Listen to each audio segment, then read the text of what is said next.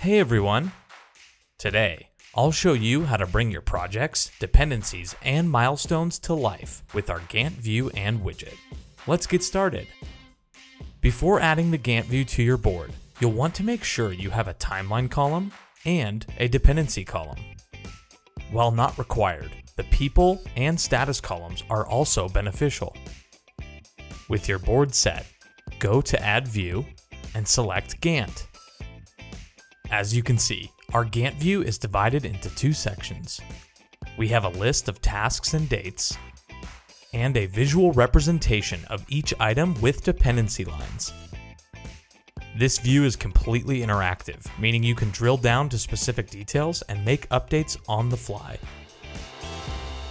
We all know that projects don't always go according to plan. With this in mind, try adding a baseline. By clicking here, we'll take a snapshot of the current project to keep as a point of reference. As tasks are moved, your project plan will highlight on-track tasks in green and delayed ones in red, all while keeping your original plan in gray for reference. To highlight important dates, try adding milestones. You can convert any timeline entry to a milestone by clicking this box and selecting your date. Now, you'll see each milestone clearly represented in your Gantt view. For a streamlined look at your crucial tasks, check out the critical path. By clicking Show Critical Path, we'll highlight your dependent tasks in red to give you a clear picture of the actual completion time of your project. Now, you'll know exactly what needs to be done on time to finish on schedule. Since each project is unique, you may need to customize your view. To do so, click on the Settings gear.